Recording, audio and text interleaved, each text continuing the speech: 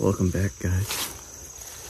I am out today at our other property. So it's like I told you before, I don't like to go in on all these properties often. So at least at the minimum, I leave it a month, and then, you know, sometimes I'll even leave it longer, 2 months or whatever, before I go back in there. But we haven't been in here in a month. This is Uncle Mark's, where I killed my buck this year. And I haven't been in here a while. I'm bringing some stuff to officially get some of our deer stands set. And moving cameras. So tomorrow's August 1st. There's going to be a shift in the bucks, because the bucks, what a lot of people don't know is, when it gets to August, they stop growing their antlers. And they actually start hardening them, and it can change their pattern like that. And so this is when you actually might get new bucks, and you might lose the bucks that you had on camera. So I decided, this property, we have mineral out here. I mean, I don't know how much is left, but I'm actually not even bringing more mineral out. Mainly because we're really just doing this for inventory, and we should get a good idea of what's out here. And honestly, this spot's more of a rut spot anyway, since we can't really, it's only like 12 acres of woods here, and only like an acre wide, so we don't really hold deer that well. So I'm gonna move cameras more to our water holes and food plot areas, and see what's coming into those, and then also get some stands set. I got 2 seats we got to put out, and some foam on the shooting rest. So I'll show you when I get to this first spot. But it's a nice cool day. It's been raining, so I figured it's the perfect time to sneak in, get this done, and then get the heck out of here. So I'll show you at the first food plot, and we'll see how much the deer have eaten the mineral and what the food plot and water hole looks like. Well, folks, I just got to the first place. As you can see, there's our hang on right there. I just spooked a bunch of deer off the mineral pile. A bunch of deer. Like 4 or 5, I think. I had a feeling that might happen.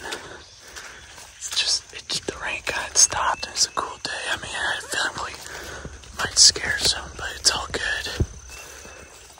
But here's the food plot. It actually does not look good at all. We're gonna have to really hit it when we get to a month from now, which is when I plan to come back.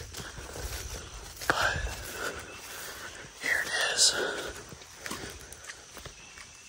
Yeah, I mean, look, the food plot's almost completely gone. Water hole's still full, but here it is. There's still some clover, but sparse and all kinds of crap in here. But we're thinking one of these trees here, we're gonna make a mock scrape right in front of here, which I'll do right now. And then, oh wow, we're gonna have to do some clearing. There's the stand I need to put a seat on and a gun rail on, but here's the camera and the mineral right here. But they were all just in here, heavily in here. I'll see how many photos are here, and we'll see what it looks like. Oh my gosh, look at the amount of velvet bucks right here. Oh my gosh, oh, look at that deer. Oh, there's giant. Oh my god, look at them all. Oh my god. Oh my gosh, look at that one in the back. Oh my god. Holy Hannah.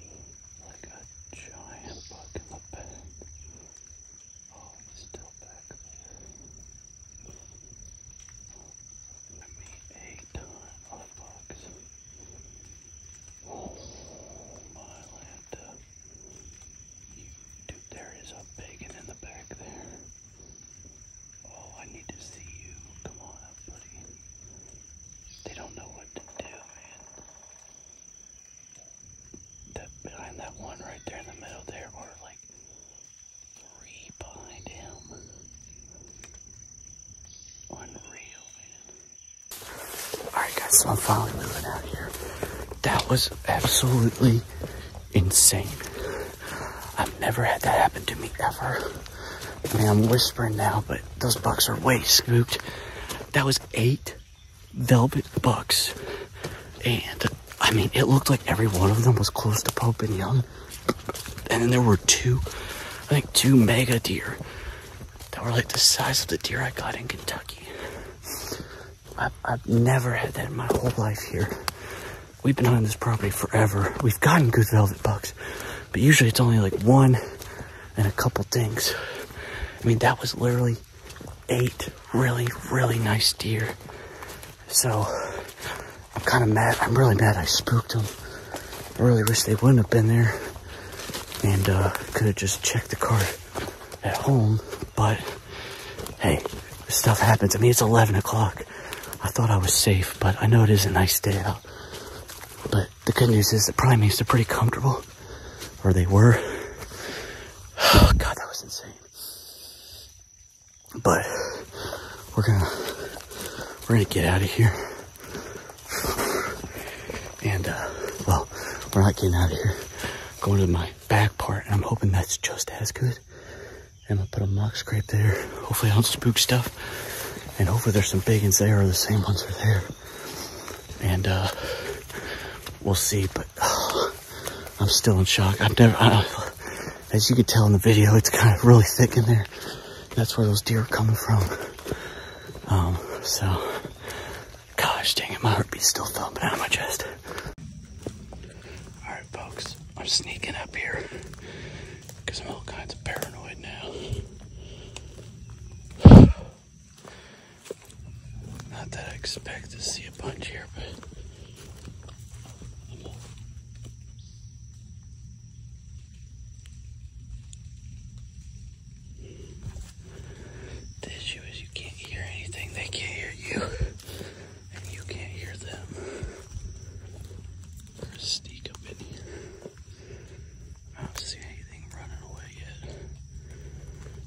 as you can tell, look at where the shade is. We gotta cut these branches down. Look at the difference in the food plot right there.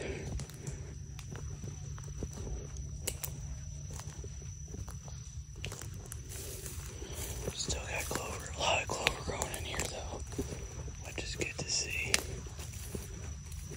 Oh, there's actually already vines right here. We might just cut some of those vines right there.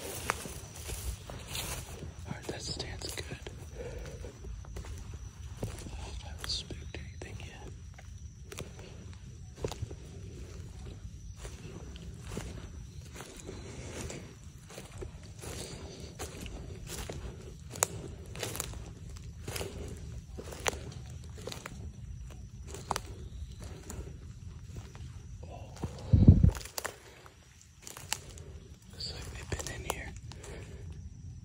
Alright guys, so checked. It looks like that's been getting hit. I come up to this stupid camera and it says card error. I know when I left the camera it was working fine. So I don't know. I might just have another camera mess up on me and missed out on more photos. But anyway, I cut a vine right there in front of this. You see that stand there? There's a vine already hanging down. And so I cut it where it's just hanging right where the deer are entering the food plot and have it hanging right there for a mock scrape. And then I just started putting a bunch of pre-orbital clay on it. And then I moved one of our rope scrapes and put a bunch here. And there's our other stand there for hunting a different wind right here at about 25 yards. So we got 2 mock scrapes, a mock scrape on each side of the food plot. We got our water hole. We're going to come in and fill this in with more food plot seed in a month. And then we should be good to go. So let's check out this other stand real quick. Alright folks, that was the last stand I need to work on right now. Still need to put some gun rail stuff on there so we don't bang on metal. But that's about it. I'm gonna leave and I might go look at those camera photos, and if I get back, I'll get back with you like I did last video and show you what I have on camera, so stay tuned. Well folks, I just got out of the shower and just looked at my camera photos. So the back camera, I checked just a bunch of does and some smaller bucks. And then obviously I checked the camera that Spook has, as you see in the video here, all those bucks. I do have those bucks on camera. I'll show you some photos right now, and then I'll get back with you and just go over the photos. So here they are.